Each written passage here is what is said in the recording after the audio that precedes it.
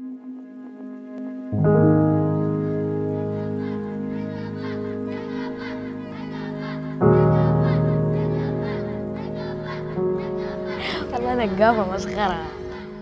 film is called Nagafa, which means Booger, and I chose that title because it's about a 10-year-old kid who gets bullied in school, and he's called Negafa by his classmates. Ahmad, أنا بعرف إنك ولد مهذب.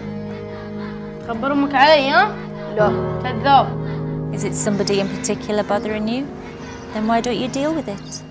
I felt bullying is a very important topic to tackle in the form of a short film, so that's why I chose to make a film on this topic. And the film is inspired by a true story. One of my classmates back in primary school. I decided to cast my cousin because I thought it would be easier, but it was a bit difficult because he laughed a lot on the set because, you know, he knows me, so he was too comfortable.